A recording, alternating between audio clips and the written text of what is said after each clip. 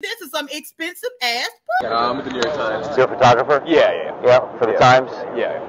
You finally gonna take this guy down with this? It's not gonna be enough. Not gonna be enough. Well, it seems like he gets away with everything. He certainly does, man. You know, it's crazy. He certainly does. It's crazy. He gets away with everything. Whatever it takes, right? Whatever it takes, of course. Yeah. If there is if he broke the law, then give him if it was a clerical error, give him a fine the same way they do with taxes and stuff. That's what the thing like is. Give him a fine and go on about the business. Like I don't think it should be. I want to make sure I understand this, because to me it's the way they have gone about this, targeting this man. They've targeted a man, a citizen. They've targeted him for prosecution. They trumped up the charges. This was supposed to be a misdemeanor, but in order to make it a felony, they trumped up these charges, added all these. That is right. I don't believe that is right. I don't think that anybody should be targeted and like, I ran a red light, but y'all done convicted me of murder.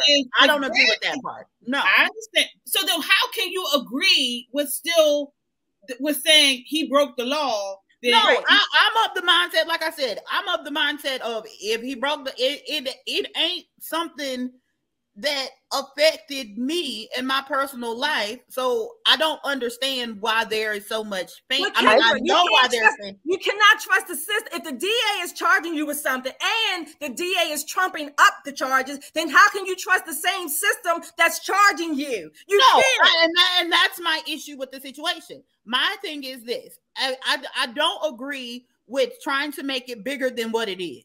Like that's my issue with the situation. The case has to be thrown out. That's what's going on. Right. And that's the part that I take issue with. Like then you haven't been right.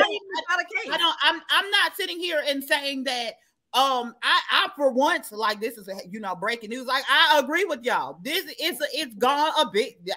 Y'all don't hear that very often. I agree. It's too much.